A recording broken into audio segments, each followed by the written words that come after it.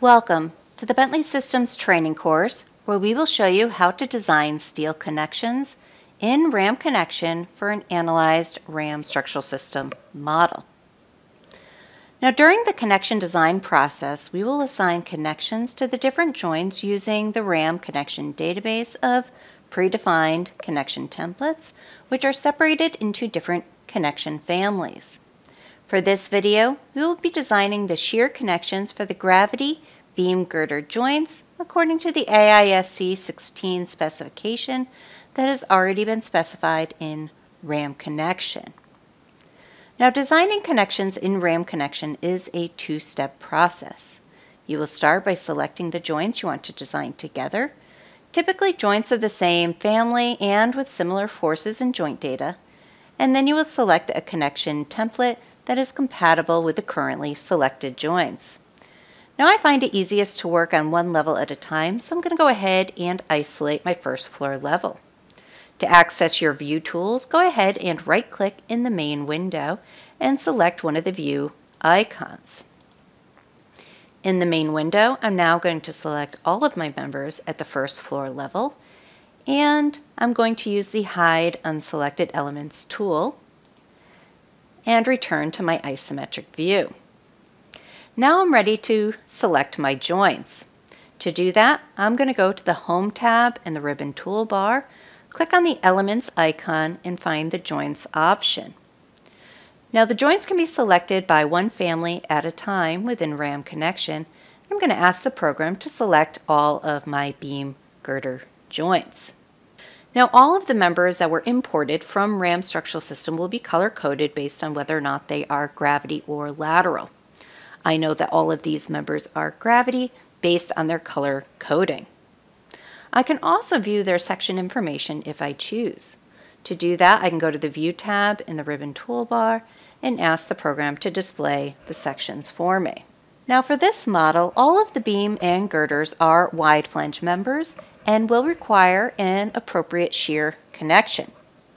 In addition to that, several beam girder joints at the first floor level will require a connection template that can accommodate a beam skew angle, and there are several beam girder joints at the roof level that will require a connection template that can accommodate a beam slope angle.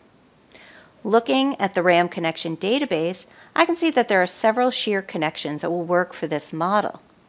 Considering this information, I will use the basic single plate template for all of the joints. So let's go ahead and get started with our connection design process. To start, I'm going to click on the Design tab in the ribbon toolbar and click on the Assign icon.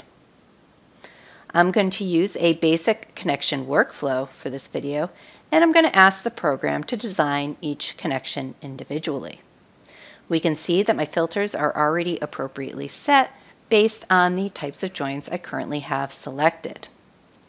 Here, I'm going to select a shear connection. I'm going to go with a single plate connection template, and I will click on the Assign icon. After the connection assignment process is complete, I'm going to take a look in the Notes area at the bottom of my screen, and I'm going to pay special attention to see if I have any errors or warnings. This would let me know if the connection process was successful or not. Here I can see that no errors or warnings were reported, so I know that a connection template has been assigned to all of the currently selected joints. In the data area, I would also be able to see the particular connection template that was assigned to each of those joints. Let's go ahead and work our way up to the next levels.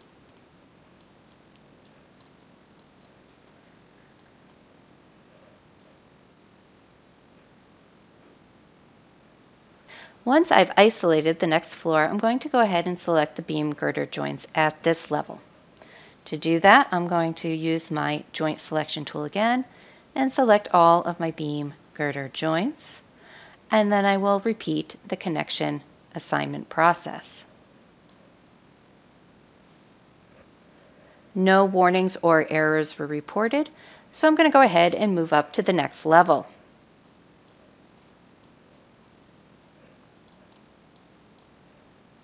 I will start by selecting the joints again, and then design the appropriate shear connections. No errors or warnings are reported, so I'm going to finally move up to the last level in my structure.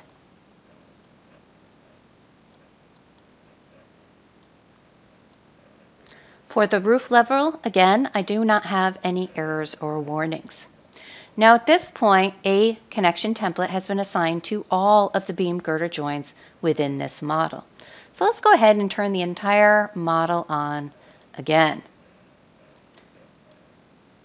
Now after the connection design is complete, the next thing I like to do is to view the status of each individual connection design. To do that, I'm going to go to the View tab of the ribbon toolbar. I'm going to ask the program to display the status of the connections for me. While this option is selected, I'm going to ensure that the For Controlling Combination checkbox is currently selected.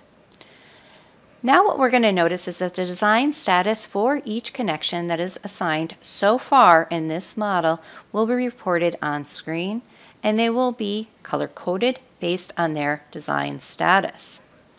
Within the design status, I do have a legend where I can isolate all of the connections that are either passing, produced errors, or also produced warnings.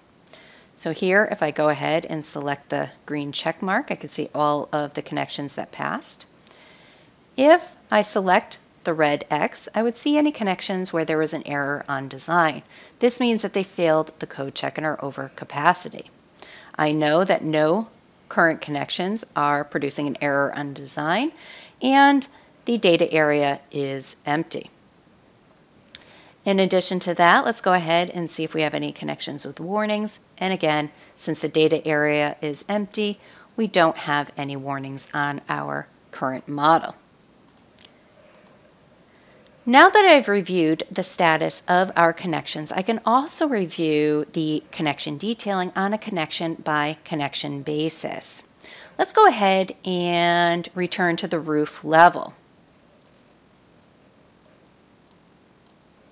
Now on the roof level, I can see that beam girder connections were assigned to each of the beam girder joints. I'm going to see a little purple rectangle wherever a connection was successfully assigned. If I would like more information on any connection within the RAM connection interface, I can go ahead and select that connection in the main view window.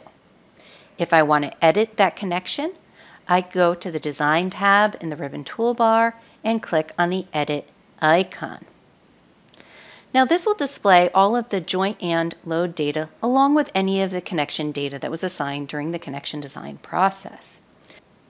Now within the connection pad, I can modify the plate type, the plate thickness, material, and all of the bolting and hole size information. I can review this on a 3D generation of that joint or in the DXF view. Now for this particular model, I'm noticing from the DXF view that although the connection did pass all code checks, the detailing of the connection should be customized to ensure that the coping of the beam is appropriate. So let's go ahead and take a look at a few of our options. First thing I'm going to do is take a look at my plate type. Now within the single plate connection types, I have the option use a standard plate or an extended plate.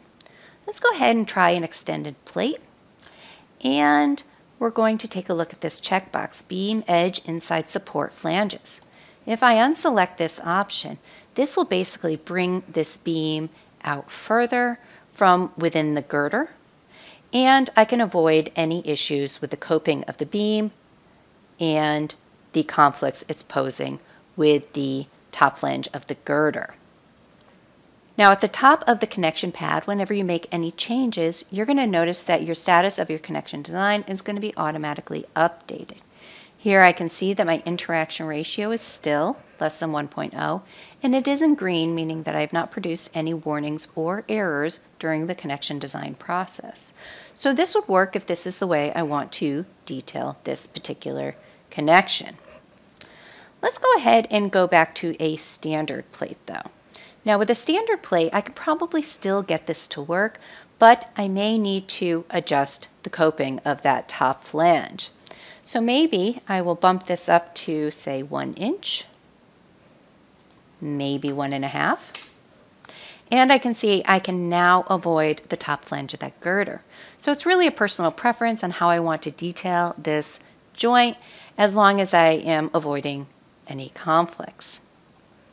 For this particular model, I'm going to choose to increase the top cope depth, so I'm going to save that parameter. Now before I exit the connection pad, let's go ahead and take a look at the results. Within the results, I'll be able to see all of the design checks that were performed, along with a quick link to each of those design checks. If I want some additional information, I can click on the View Formulas icon, which will display all of the equations and code references. Let me go ahead and close out of here. Now at this point, I'm going to go ahead and save this connection design, and we'll go ahead and exit out of the connection pad. At this point, we have completed the process for assigning a shear connection to all of the beam girder joints within RAM connection from an analyzed RAM structural system model. I took some special care for editing the connections at the roof level, since those were supporting sloped beams that required some additional coping considerations.